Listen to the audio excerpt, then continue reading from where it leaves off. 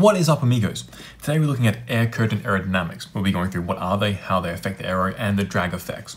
So first of all, what are they? So if we have a regular car at the front of it, and we have the wheelhouse here and the wheel in here, for a regular car, the air will come, hit the front, and go around.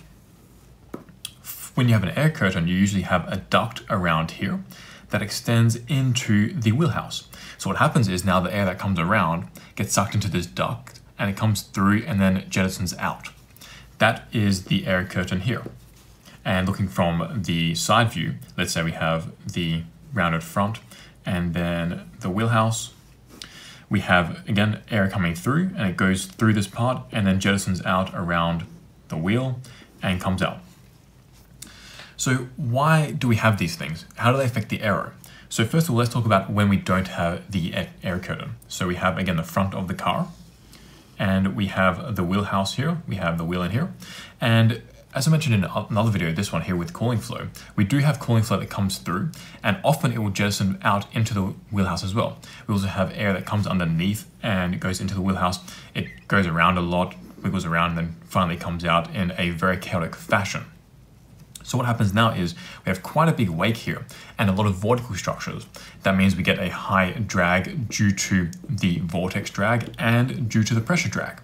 These are both bad things. What the air curtain does is it helps this wake become smaller. So by having this flow come through and it jettisons out, it really makes the wake suck into the car and it segregates the free stream flow, so the flow coming around here, from the flow coming from inside of the wheelhouse. So by segregating these two flows, you can then drop these two drags and drop the drag overall. So in generally speaking, I've seen some studies where they've reported like a 20 count drop in the drag coefficient. However, those were very specific studies. In general, we're looking more at about a 5 to 10 count drop in the drag coefficient when we adopt air curtains. Also, the front air curtains are usually more effective than the rear air curtains.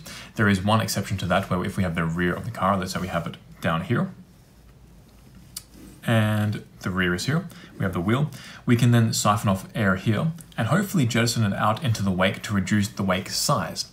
That doesn't always happen because we often have chaotic flow here, but that is one potential way where we do have an air curtain effectively reducing the wake in the rear here. But generally speaking, the front air curtains are much more effective than the rear air curtains, and we get about a 5 to 10 count drop by using them. So that's the end of this video. If you like to, make sure to like it. If you want to see more like this, click the subscribe button. And if you're better at CFD and or Aero, check out our courses, and also check out a course that we've partnered with JKF. It's a really nice course for learning automotive aerodynamics. I really like it because if you like the stuff that we go through in this course, you will like the stuff that they go through in that course. Check it out in the link in the description. And see you next video. Peace out, amigos.